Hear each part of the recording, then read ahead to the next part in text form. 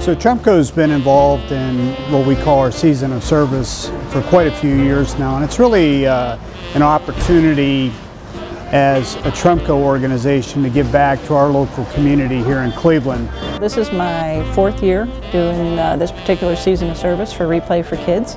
Replay for Kids is a nonprofit 501c3 organization, and we adapt and modify toys for kids with disabilities. These are battery-operated toys that a child may not have the fine motor skills to activate. Those toys then are given out here in Northeast Ohio. This year we gave away over 1,500 adapted toys. I have a friend with cerebral palsy, so it's kind of cool to do it, thinking of her.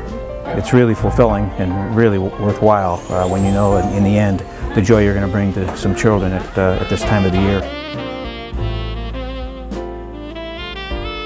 We're at the Cleveland Food Bank, of course, and today we're packing lunches that are going to go out to some children and people that can obviously use a little bit of food to get them through the day. I've never volunteered before, and I want to see what it's like to give back in the community. You're not just helping the company itself, you're showing the community that you care about them and their well-being. And then you don't really know how many families need food. And that's something that outside of these opportunities we would never know what that's like.